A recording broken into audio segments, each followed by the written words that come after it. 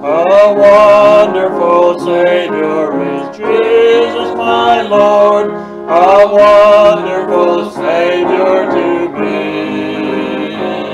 He hideth my soul in the cleft of the rock, where rivers of pleasure I see. He hideth my soul in the cleft of the rock, that shadows a dry, thirsty land. He hideth my life in the depths of His love, and covers me there with His hand, and covers me there with His hand.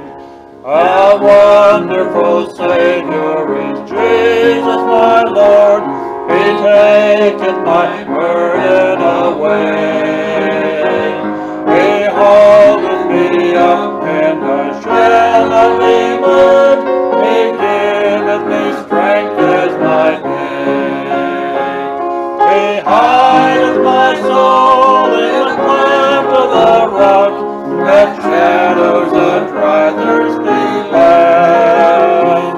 He hideth my life in the depths of His love, and covered me there with His hand, and covers me there with His hand. With numberless blessings His moment He crowns, and filled with His fullness divine, I sing in my rapture of glory to God, for such a Redeemer as mine. He hideth my soul in the cleft of the rock, that shadows a dry, thirsty land. He hideth my life in the depths of His love, and covers me there with His hand, and covers me there with His hand. When clothed in His brightness, transported I rise of the sky.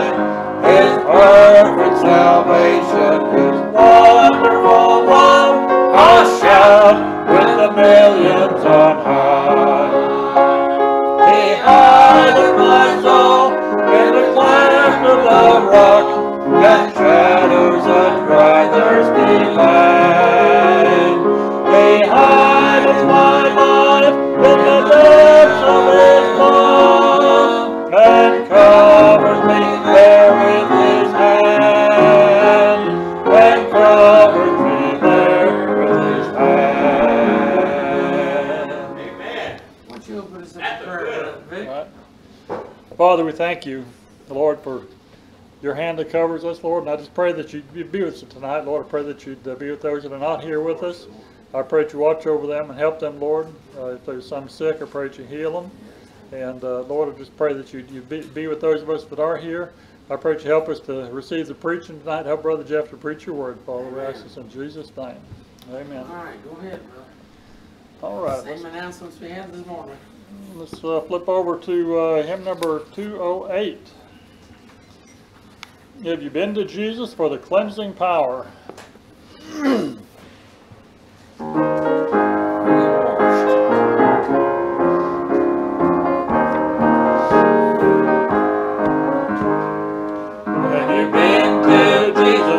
Cleansing power, are you washed in the blood of the Lamb? Are you fully trusting in this restless hour? Are you washed in the blood of the Lamb? Are you washed in the blood, in the soul cleansing blood of the Lamb? Are your garments spotless? Are they white as snow? Are you washed in the blood of the Lamb? Are you walking daily by the Savior's side? Are you washed in the blood of the Lamb? Do you rest each moment in the crucified? Are you washed in the blood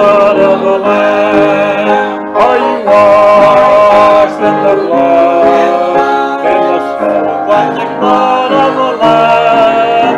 Are your garments spotless? Are they white as snow? Are you washed in the blood of the Lamb? When the bridegroom cometh, will your robes be white? Are you washed in the blood of the Lamb? Will your soul be ready for the mansions bright? Are you washed in the blood of the Lamb? Are you washed in the blood, in the soul cleansing blood of the Lamb? Are your garments spotless? Are they white as snow? Are you washed in the blood of the Lamb? Lay aside the garments that are stained with sin, and be washed in the blood of the Lamb. There's a fountain flowing for the soul unclean. I'll be washed in the blood of the Lamb. Are you washed in the blood, in the soul cleansing blood of the Lamb? Are your garments spotless? Are they white as snow? Are you washed in the blood of the Lamb?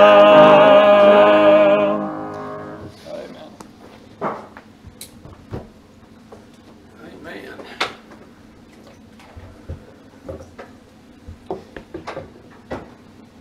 All right. Did everybody get a handout this evening? Yeah, just one. Galatians. I don't think you got Galatians, or do you? Galatians 5, 19 through 26. Okay. I got one now. Okay. Now I would hang on to this because somewhere you're going to need this list of stuff. This is if you'll open your handout up, you'll see that what you got here is you've got a list of all the works of the flesh and the works of the Spirit, and the scriptures that go along with them, and that has everything to do with our sermon tonight. Galatians 5:19.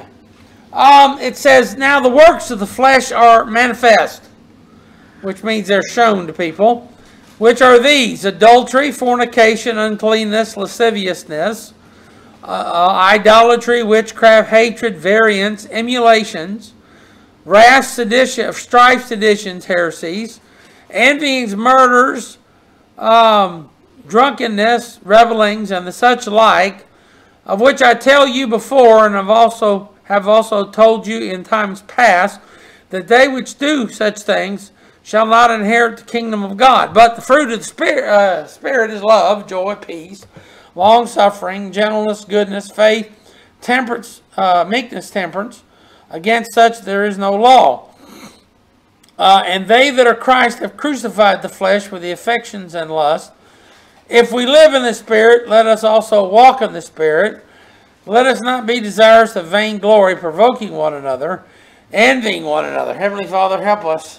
And I pray you just help us to work the right way in the work which we do. And I pray you just help us to seek after the spiritual things instead of the fleshy things. Help us now. In Jesus' name we pray. Amen. Now, since the day we were born, we have a choice on how to live. Even more so since we became Christians. Choices. Well, every day has choices, whether you want, a Sprite or a Coke, or you want French fries or onion rings at the restaurant, or whether you, want 2 helpings, hamburger helper, or one, scoop, or just all kinds of things. Whether you want to start this book, or read this other book over here, or you want to stop and get gas before you go to work or after you go to. There's all kinds of choices. But the choices I'm talking about are life-defining choices that will affect the way you live and how you live and what you get in heaven when you get there. People have called them the pathways of life. And you choose. Pathways come to a fork in the road and you have to choose. This verse also talks about fruits. Well, fruits are the product of what we do. When you have a tree or a bush or something, it's obvious that you get tomatoes off a tomato bush, and you get apples off an apple tree. If you went out to your apple tree and you found tomatoes there, you go like, what in the world's going on here? So, you know, fruits. So if you sow to the Spirit, that's what you're going to get, spiritual things. If you sow to the flesh, well, that's what you're going to get, is fleshy things. And also has to do with destinations. Where you end up, where you're headed to, how you start off. Look, let's say you're in Alabama, over there in Mobile. You can't head on the highway going toward Indiana from Mobile, Alabama, and end up in Florida. You can't do that. It doesn't work. They're in opposite directions. So let's look tonight on which is the way that you work. Okay? And there's only 2 points to the sermon. Of course, the first one's got all these little subpoints under there. All these things. And we're going to go over each one of these. Let's look at the works of the flesh in verse 19 and 21. And notice that they which do such things shall not inherit the kingdom of God. Everything on this list is sinful. And we should try to stay away from these things if at all possible in our lives. You say, do Christians get involved in this stuff? Oh, absolutely. All the time. You say, well, what happens? Well, they waste, well, first of all, they waste their time when they do it. They may lose their reward, some of their rewards when they do this stuff. They definitely have bad testimony when they do this stuff. So my recommendation, if at all possible, let us stay away from this stuff. And I'm preaching to me just as much as you. Every Christian has to work on this stuff. This isn't just for the congregation. This is for everybody. Let's look at all these things. The first thing is adultery. Adultery. Matthew 5, verse 27 and 28. Ye have heard that it was said by them of old time, thou shalt not commit adultery. But I say unto you that whosoever looketh on a woman to lust after her hath committed adultery with her already in his heart. So Jesus, he puts a New Testament definition to adultery. Adultery is a physical act between people that aren't supposed to have physical acts between them. Somebody messing around with somebody else's spouse, or somebody that's not married messing around with somebody else's spouse. There's all kinds of things, but it's something that we shouldn't do. And Jesus said it's not only the physical act of it, but men can be guilty of it. I suppose women could too, I suppose, looking at men. Nowadays, we got all kinds of things going on. Just the looking of it and thinking about it, God kind of accounts of people that have already done it. So that ought to teach us something. Sometimes we may not actually go out and do something sinful, but if we sit around and think about it and dream about it all the time, you know, God may just account those that we've already done that thing. So we got to be careful of that stuff. And of course, it doesn't do anybody. This doesn't do anybody any good. The guy who's married and sinning against his spouse, it doesn't do the spouse any good. It doesn't do the person any good. It doesn't do the other person or his family any good. All it does is make a mess of things. Now, the second one is like unto it, fornication. And that's any other kind of sexual sin that you can name. Just pick one. There's more of those around today. I think they've invented a few in the last few years. I really do. I mean, it didn't seem like there was that many things to get involved in when I was a kid. And as I got older, they seem to have invented a few of them. You don't want to get involved in. Look, God made marriage for a reason. And not only to populate the planet, but men and women are supposed to have a special relationship with one another. And if you want to have that kind of relationship, get married. There's nothing wrong with it. People have been doing it for thousands of years. Jude, verse number 7. For as Sodom and Gomorrah, oh, that's not a very good bunch, is it? And the cities about them in like manner, giving themselves over to fornication and going after strange flesh, are set forth for an example, suffering vengeance of eternal fire. Look, when God says some place was so bad that he gave them over to an example of what not to do, that's pretty bad stuff. And yet, there are some places in the Old Testament where God told his own people that Sodom and Gomorrah were going to come out better on the day of judgment than some of the Jewish people. You say, how could that be? Because people that you start off with God can get off track. You say, how far can they get off track? Pretty far. Pretty far. Pretty far. But it's a work of the flesh. And then we have something, we have two somethings actually that go together. Notice the next two on the list, uncleanness and lasciviousness. Well, you say, what's a definition of those two? Well, uncleanness, I don't know, it can be a whole lot of things. I mean, you get people that are involved in all kinds of weird, unnatural things, and people that have weird habits. There's a whole bunch of people. We even have some in this town. They want to study the occult and different things like that. Well, nothing about any of that stuff is clean. And I'm not saying they go out and get mud all over them.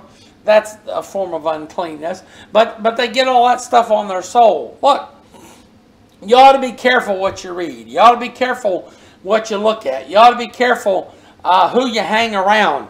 Uncleanness it's like a disease. It can kind of hang on you. Lasciviousness is like thereunto. Lasciviousness has to do strictly with the flesh. It's kind of desires, but it's desires either that have gone too far or else desires that you shouldn't have. There's all kinds of weird things on the internet. I worry about some people.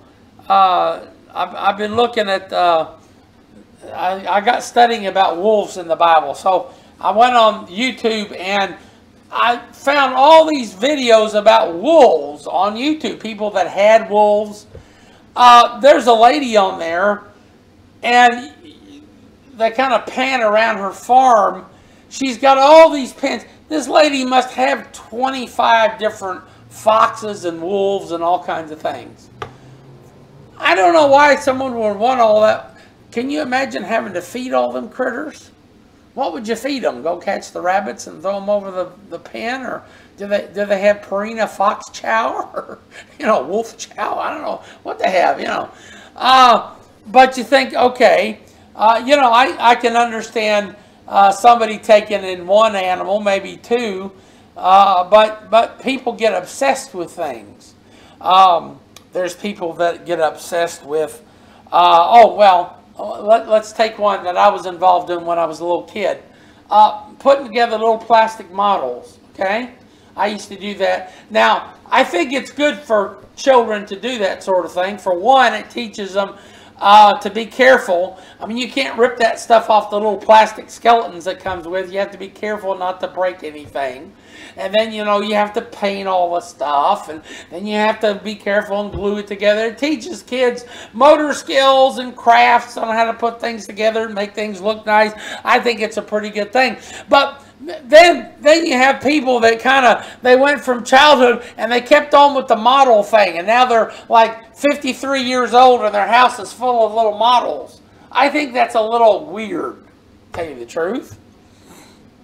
Now, if you grew up and you decided, okay, I'm going to make my own models, now, you know, I can understand that.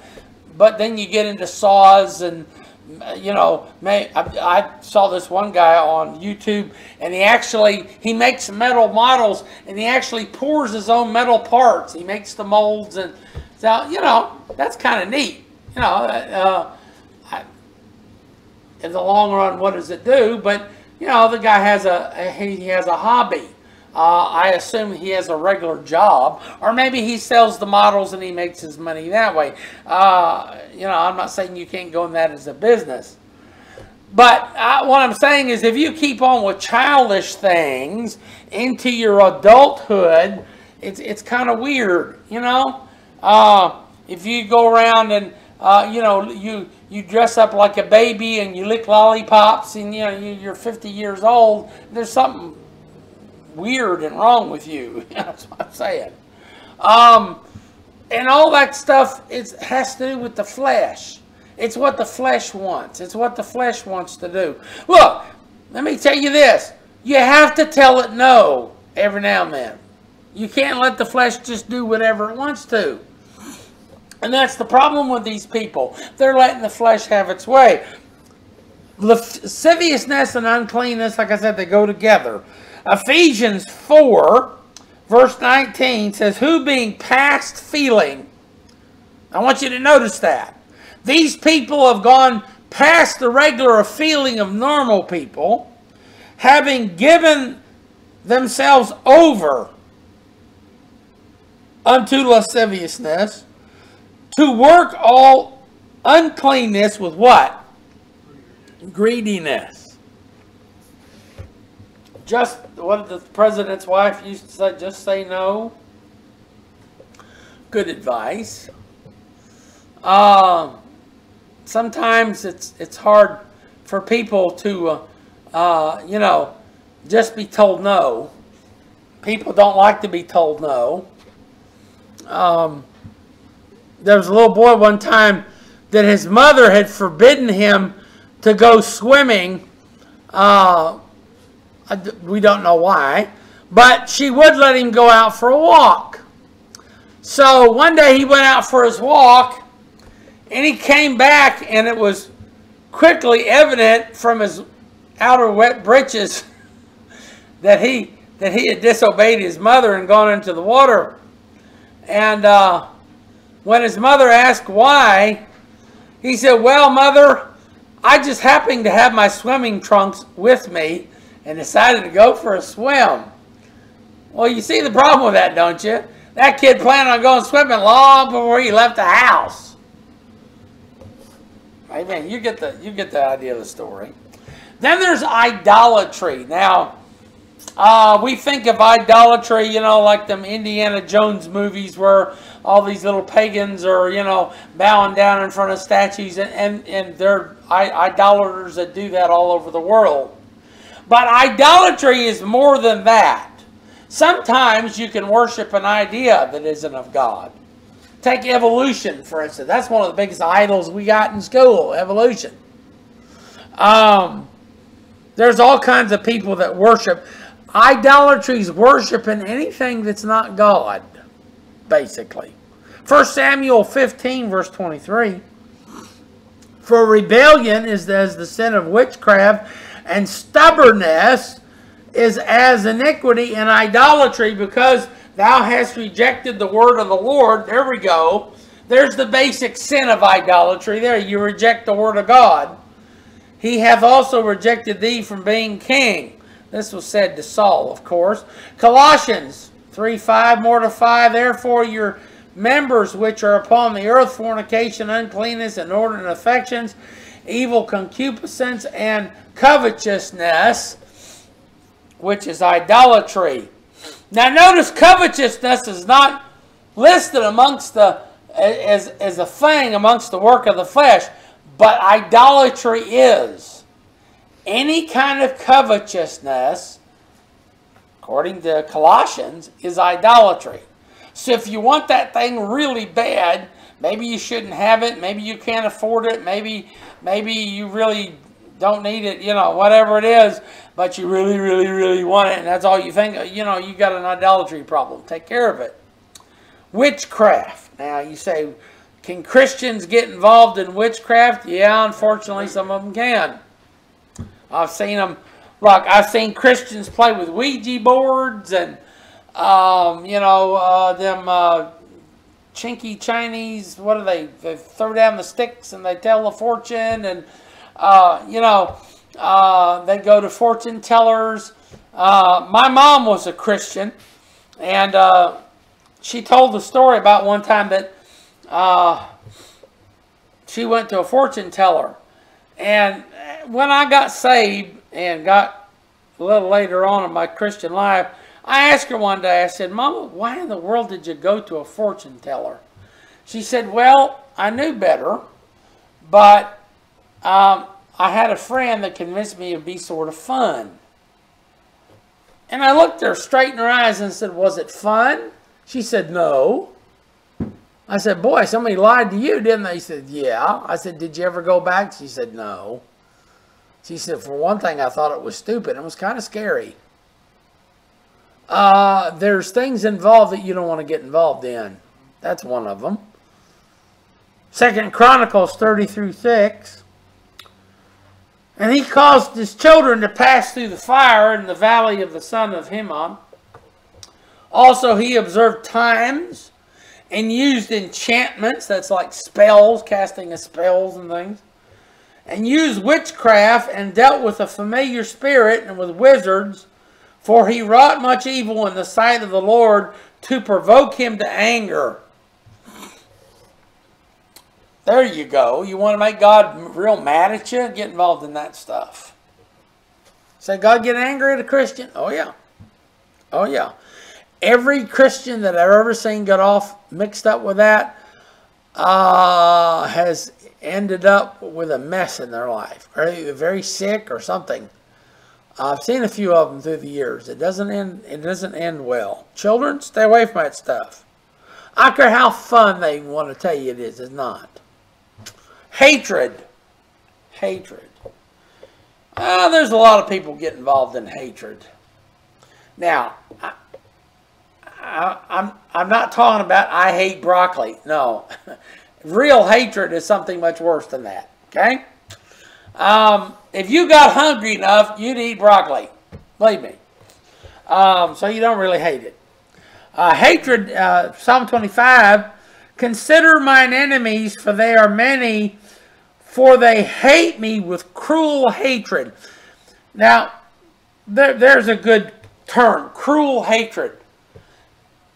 If you hate somebody, you want to see them go into something bad, or something bad happen to them. Or you wish them ill. Christians are supposed to be above hatred. Now, you can hate sin. You can hate the devil if you want to. You can hate the devil's angels. But each other and other people, no. You're not supposed to do that. You say, well, can you hate something somebody does? Yeah, sure you can. That's like hating sin, whether it's your sin or somebody else's sin. But just because someone does something that you hate, try not to hate that person. Sometimes people get so involved in sin, they just don't know what they're doing. Of course, God still holds them accountable, and you need to pray for that person. Proverbs 10:12, hatred stirreth up strifes. There you go. That's a good definition of hatred. People that hate each other want to fight with one another. But love covereth all sins. I like that. Variance. You say, what in the world is variance? Well, we have another term in modern language. It's called wishy-washy. Wishy-washy. That you can't make up your mind what you want. One day you're over here, one day you're over there. One day you're Democrat, next day you're Republican. One day you're this, next day you're that. One day you're Presbyterian, next day you're about, make up your mind what you want to do and do it. Stick with it. Matthew 10, the Lord Jesus Christ He said, I am come to set a man's at variance against his father, and the daughter against her mother, and the daughter-in-law against her mother-in-law, and a man's foe shall be they of his own household. Now, this is not a mission statement on the Lord Jesus Christ. He says, look, the stuff that I preach is going to cause people to take sides. You cannot be neutral when it comes to the Bible. You either believe what it says or you don't. You either obey what it says or you don't. You either try to practice it or you don't. God doesn't have a middle fairyland ground where things is, no. Stick with it. And I know people that can't make up their mind. One day they're a Christian, next day they're not. One day they, this, and then the next day, make up your mind what you're going to do. Emulations. Now, that's an interesting word.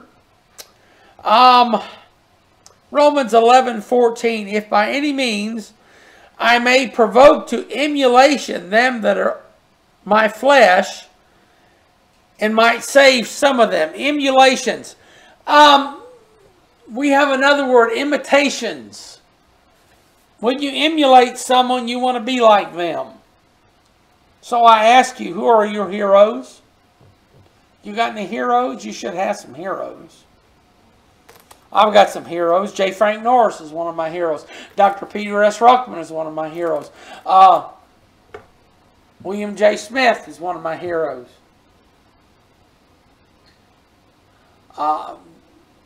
Brother McGahee is one of my heroes. Brother Shiver was one of my heroes. Brother Woodward was one of my heroes. Brother Mays. I could just name them. Preacher people. And then I have people that are heroes of mine that aren't preachers. I happen to think of a lot of a general named Patton.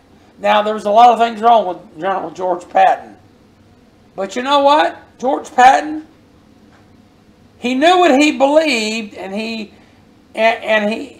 was, when you sent him into battle, you knew he would get the job done. That's what I like about him. And it didn't matter to him how he got the job done. People didn't like it sometimes. They would criticize him for it. One time he went into a medical tent, and there was a guy lying there, and he thought he was a malingerer. And he picked him up and he slapped him because he didn't think he should be there. Well, he got in all kinds of trouble for that. The General Patton slaps a sick soldier. Well, it's debatable whether the soldier was really sick or not. They claimed he had what they called back then battle fatigue, and maybe he did. But all George saw was a guy that, in his estimation, was faking it. Well, I would have been disappointed had Patton done anything else. If Patton believed in something, he did something about it. I wish more Christians were like that, don't you? Emulations. Of course, there's wrath. You say, what's the difference between anger and wrath? Well, the Bible says, be angry and sin not. You can be angry and not be sinful. You have to work at it, but you can do that. But when you get to the point where you start committing wrath, you take that anger and you do something bad. That's what wrath is. To someone else or to yourself or, whatever it is, that's sinful. And the Bible says we shouldn't partake in wrath. 1 Thessalonians, rather. I'm reading the wrong verse on my sheet here. 1 Thessalonians 5:9. For God hath not appointed us to wrath, but to obtain salvation by our Lord Jesus Christ. Look, when God saved you, He saved you from God's eternal wrath, and He also saved you from your wrath. Something you ought to put down in your life. You ought to just try to get rid of strife. That means argumentative. You like to argue with people. I've known people like that. For 1 Corinthians 3:3, for ye are yet carnal, whereas there is among you envying and strife and divisions. Are ye not carnal and walk as men? Look, when you're walking according to the flesh, there's a lot of this fighting and feuding and fussing. You ever met a family of people that all they did was fuss about everything? I mean, they sit down in a restaurant and they fuss at who's got the, the best fork or spoon, or no, that's no, and they just and it's hard to sit next to a person like that in a restaurant. You want to go say, "Can you move my table, to the back alley or somewhere?" And I don't want to sit by them. Fuss, fuss, fuss, fuss, fuss. Quit fussing. Seditions. Now that is something. That's when you plot to overthrow something else, and you sneak around to do it. They have these things called conspiracy theories. Well, sometimes it's a real thing. If it's a real thing, it's not a theory. It's a conspiracy. And people that indulge in such, they have seditions. Ezra 4:19, and I commanded, and a search was made. This was the king of Persia, and it was found that this city of old time had made insurrection against kings, and that rebellion and sedition had been made therein. So the guy went back and checked on the records under Nebuchadnezzar and the Babylonians. He found, yeah, Jerusalem, they rebelled against their conqueror, Nebuchadnezzar and such, and that's why he took them on to captive. We live in a good system. You really have to find something bad wrong to be a seditionist in America. I mean, really? What are you going to rebel against? The fact that you got plenty to eat? Or you can pay your bills? Or you own 2 or 3 cars? I mean, really? People that rebel against the government, usually, they're dressed in rags and they're starving to death and they don't know where their next mouthful for their children is going to come from. That's the kind of people that rebel against things. Americans have no really right to rebel against the system we have. You say, what about when we started? Well, we had legitimate complaints. We were Englishmen, and we were supposed to have the rights of Englishmen, and we found out we really didn't. So we said, hey, what gives here? We're Englishmen. Shouldn't we have the same rights as the other Englishmen? And you know what England said? They said, no. We said, well, okay, well, we'll fix that. So we did. Heresies. Oh, there's all kinds of heresies. Heresies is teaching anything that's not true. 2 Peter 2:1 and 2, and there were false prophets also among the people, even as there shall be false teachers among you. You see that? False teachers come along in the church, who privily shall bring in damnable heresies, even denying the Lord that bought them, and bringing upon themselves swift destruction. And many shall follow their pernicious ways, by reason of whom the way of truth shall be evil spoken of. Look, heresies is a bad thing no matter how you slice it. It's teachings that put a bad light on what the Bible truly says or what Christianity is supposed to be. Heresies can be the way you act or something you teach and preach. Stay away from that stuff. Envying. Now, this is a popular sin. There's lots of envying going on in this planet. Acts 7:9, and the patriarchs, moved with envy, sold Joseph into Egypt, but God was with him. Now, all you have to do is go back to the book of Genesis to study these brethren against their brother Joseph. Joseph was Daddy's little boy, and Daddy loved him, and he petted on him. He gave him the coat of many, and so they were jealous. They wanted to be like him. They wanted Daddy to pet on them like they did him. So they were envying of him. James 4, do you think that the scriptures in vain saith in vain, the spirit that dwelleth in us lusteth to envy. Envying comes from the lust of our souls. Somebody once said this about our rights. It says, we claim things as our right sometimes to which we have no right at all. In fact, we have no right to anything, and sometimes God impresses us this upon us by taking things from us. Let us not be like the sick man to whom a benevolent gentleman had been giving a quart of milk a day. At last the time came for this poor man to die, and of course the gift of milk was expected to come to an end when the man died. So here's this old sick man, this guy sending a quart of milk every day to this poor old sick guy, trying to keep him alive, give him something to eat. When he was gone, the gentleman called upon his widow. And she said, I must tell you, sir, that my husband had made a will, and he left the quart of milk to his brother. Now think about that. That quart of milk really didn't belong to him. It was a gift from someone else. But he had gotten it for so long he expected it. Everything we get from God is a gift, folks. Amen? Envy. Murders. Hopefully we got no murderers around here. Psalm 10, verse 8 and 9. He that sitteth in the lurking places. Oh, I like that term. The lurking places of the villages in the secret. In my mind's eye, I see this little village, and I have, ye old apothecary, ye old general store. And then there's this sign down the corner, lurking places. Down some alley somewhere. No, there's no sign at lurking places.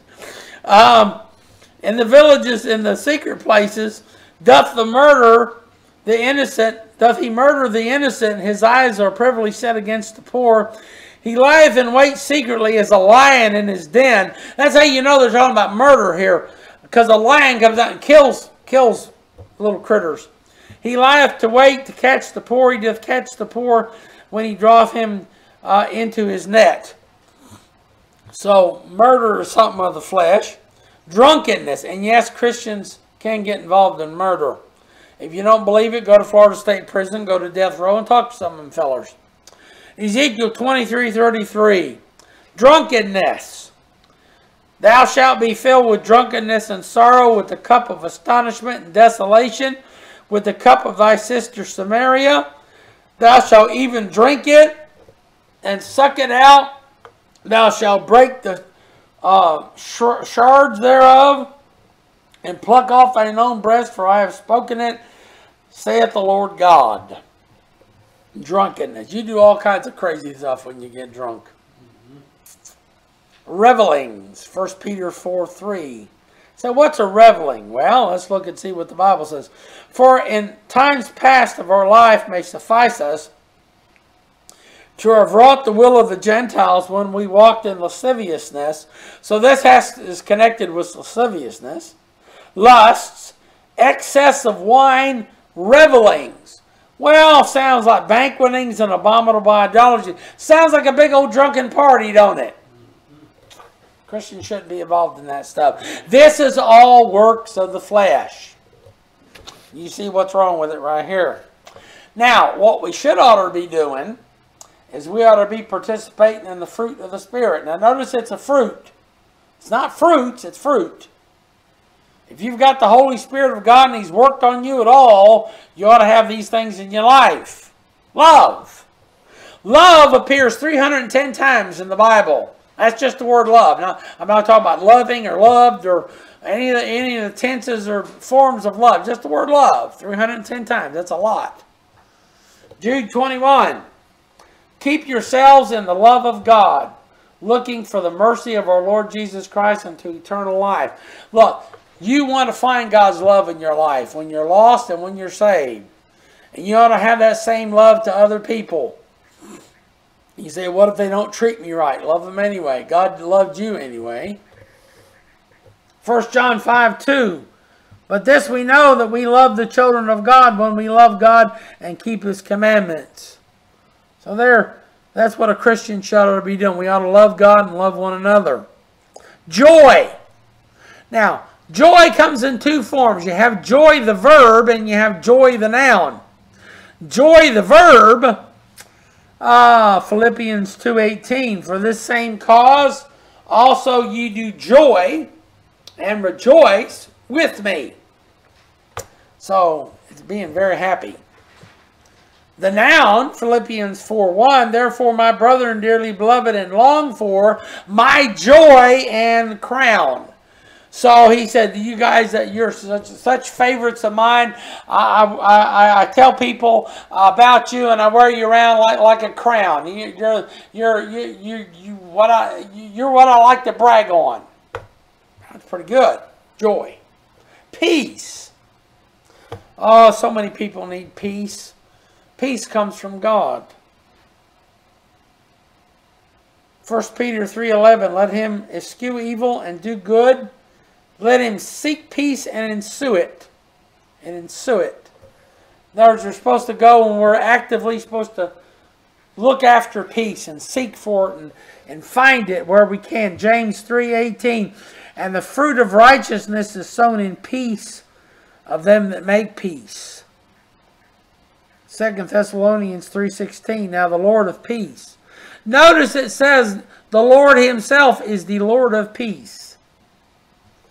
Give you peace. Always, by all means, the Lord be with you all. Peace. Peace.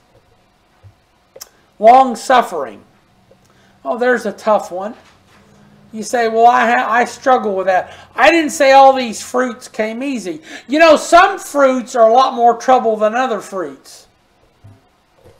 You know, apple tree, you know, it just kind of grows. You might want to go out and spray it for bugs once a year. But the apples grow and then they get big enough and you pick them and eat them. Well, they're real simple. But, you know, there's other fruits you gotta baby them and tie them up and do this and do that and the other thing. And you spend all your time fiddling with it and then half the time something don't work out right. Well, long suffering is like one of them things that you have to fiddle and piddle with. Romans 2:14. Or despisest thou the riches of his goodness and forbearance and long suffering, not knowing that the goodness of God leadeth thee to repentance. Notice that God has long suffering, and there's riches in having long suffering. If you live your life for only those things that are quick and easy,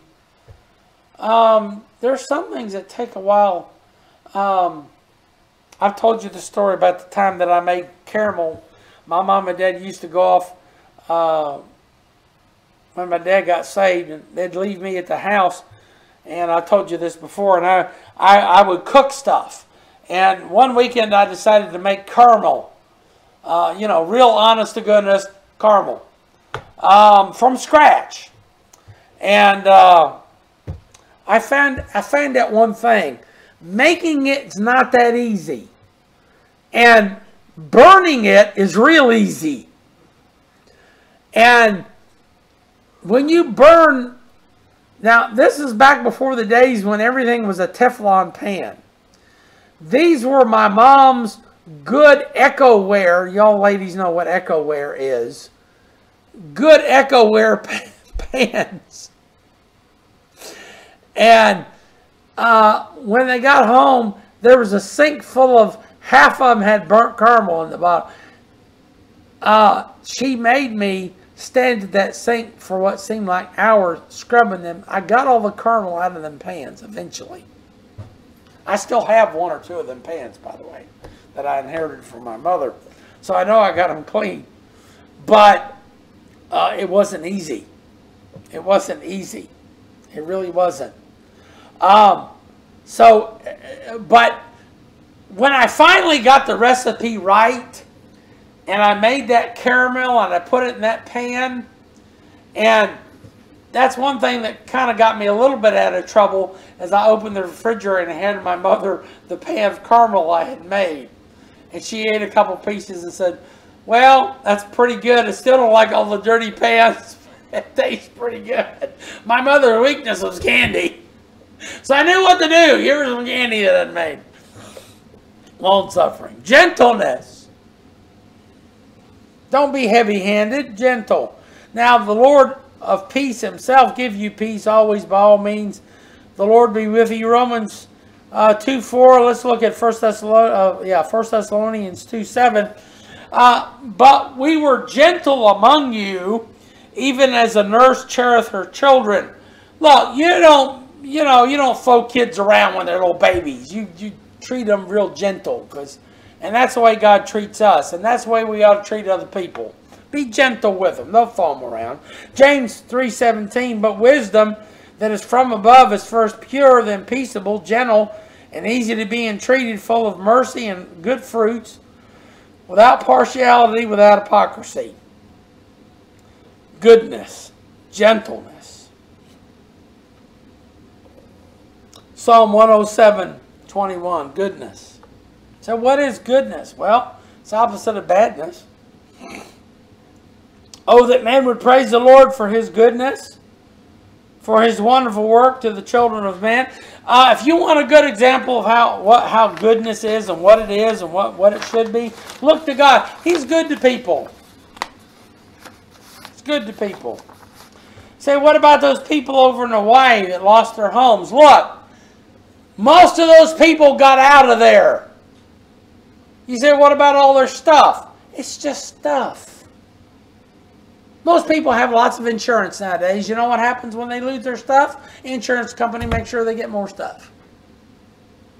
But a lot of people have their lives, and they sat there outside of their town, miles away from where it was going on, the fires and stuff, and I'm sure they said, well, thank God we're alive. Thank God our children are alive. And they were very, very thankful to be not in that other place.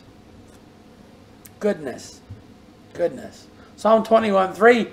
For thou preventest him with the blessing of goodness, and thou settest a crown of pure gold on his head. Goodness is a blessing. Faith. Now faith is the substance of things hoped for, the evidence of things not seen. And faith comes from God, beloved, and God's book. Meekness. 1 Corinthians 4:21. What will ye? Shall I come to you with a rod, or in love, or in the spirit of meekness? So he's rebuking the Corinthians. He says, look, would you rather have me come with a stick? Or do you want me to come and speak nice to you? I know what most people would rather. Temperance. Now there's some word we don't use much anymore. There was a thing called the temperance movement. People swore off of drinking. Amen? But temperance has to do with all kinds of other things you want to swear off of. Acts 24:25. This is Paul preaching. And as he reasoned of righteousness, temperance, and judgment to come, Felix trembled and answered, Go thy way, for this time I will have a convenient season, I will call for thee. When I have a convenient season, I will call for thee. When you preach about temperance to non-Christian people, they get upset. Because most lost people don't have any kind of a temperance usually. Or if they do, it's very little. There's a little fable about a piece of wood that complained. The little piece of wood that complained. And he complained bitterly because his owner kept whittling things away from him. I mean, he's a piece of wood, what does he expect? And he kept cutting at it and whittling away at it and filing at it. And then one day he started putting holes in it. And the wood said, boy, this is something. My guy keeps whittling on me and filing on me, and now he's putting holes in me. Well, he didn't realize that his owner was making something wonderful out of him. He was a piece of ebony wood. And he figured, well, I'm ebony wood, you should treat me better. I'm a rare wood. So what was the guy doing? He was making a flute. And when he was done, he picked up the flute and played the most beautiful music. And the little piece of wood says, oh, I sound good now, don't I? I sound pretty good. Well, you know what? That's what God does with us. He takes and he He whittles some off of us, and he sands on us, and he may put a few holes in us. And he makes something beautiful out of us. Say, well, what about all the other things in our life? Well, notice in verse 24 we read that they that are Christ have crucified the flesh with the affections and lusts. So that's how you get rid of all that other stuff that you don't want. You crucify it. And if we live in the Spirit, let us also walk in the Spirit. That's how we get the other stuff done. Colossians 2:14 says, blotting out the handwriting of ordinances that was against us, which was contrary to us, and took it out of the way, nailing it to his cross. Jesus helps us all the way with our life. We just have to trust in him. We have to say, God, bring out those good things.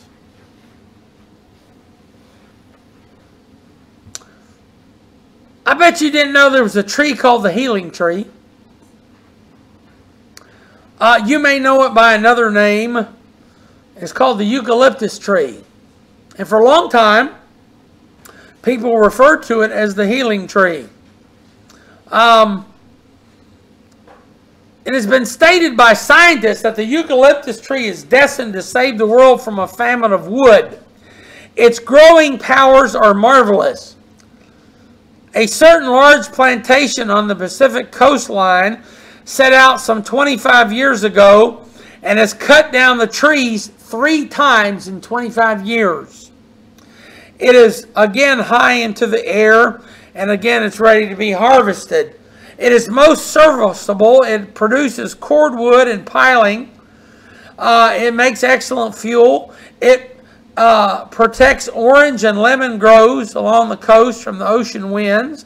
Above all, it has medicinal value, for the oil extract is remarkable. In California, it is a home cure from almost every ailment, from the simple cold to consumption. A wonderful tree full of promise for mankind. There is another tree, however, destined to save the world in a higher and truer sense. It was the tree of shame on the hill of Calvary.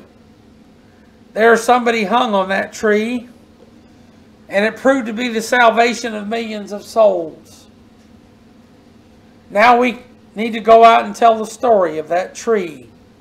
And eating of the fruits of that tree provides good things in the paradise of God, where it saves people too. And the Bible says its leaves are for the healing of the nations. We live in a sin-sick world, folks.